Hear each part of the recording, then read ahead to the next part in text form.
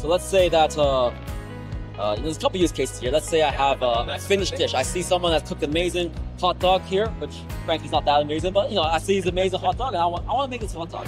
So then I can take a photo of this hot dog.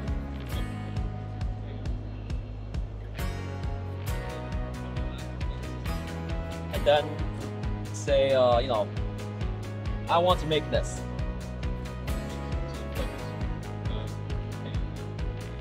And then what it'll do is that it'll recognize that and generate a recipe based on what it sees. So it'll probably recognize maybe the pickles as well as the mustard, and it'll generate that whole feast. Yeah. Okay, great.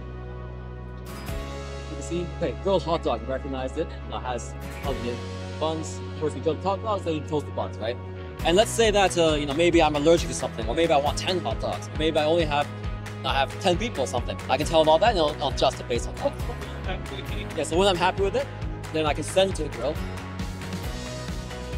So I'm gonna send it to the grill, and then it'll cook it start to finish automatically. For more information on the innovations that are shaping our world, visit tomorrowsworldtoday.com or check out the Tomorrow's World Today Facebook and Instagram pages.